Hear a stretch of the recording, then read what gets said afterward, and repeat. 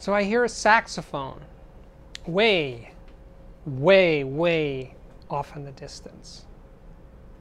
And I know it's a real saxophone, not a recording of a saxophone.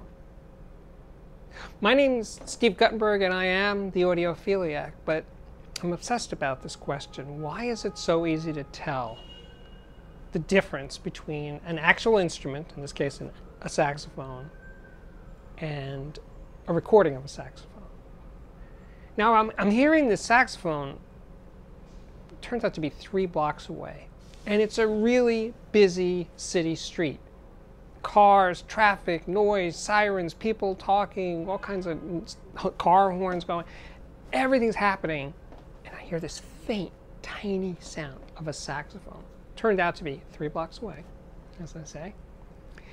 And I'm getting closer and closer, and yeah, it's definitely a real saxophone. And the guy is good. He's improvising, he's just wailing, and he's you know, it's really good stuff. But I was in a hurry, I had to keep going. But I took his picture, which is in the thumbprint, fingernail print, whatever, for this video. And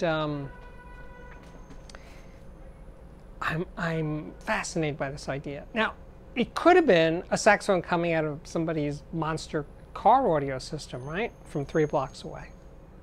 But no, I would never mistake that for an actual saxophone.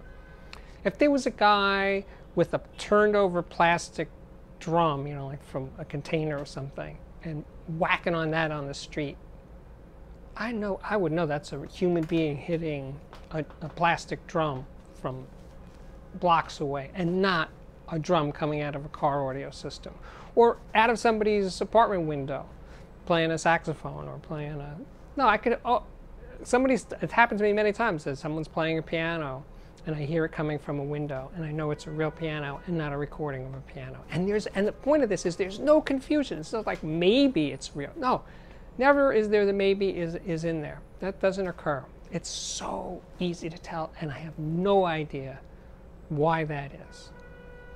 I've asked lots of audiophiles, I've asked lots of speaker designers and engineers. They say things like transient response and stuff, but there's no transient response from 1,000 feet away in a super noisy environment. No, or I didn't hear notes. I couldn't hear anything. I just heard that's a saxophone. So if you got an answer, chime in. What do we got to lose? Maybe you'll be the one guy or woman who figures out what the hell it is that makes the sound of real instruments sound so different than recordings. And I don't mean in my living room, I mean in the street with there's all this other distractions and noises. Why is it still so easy to tell? From 1,000 feet away, I could tell the difference.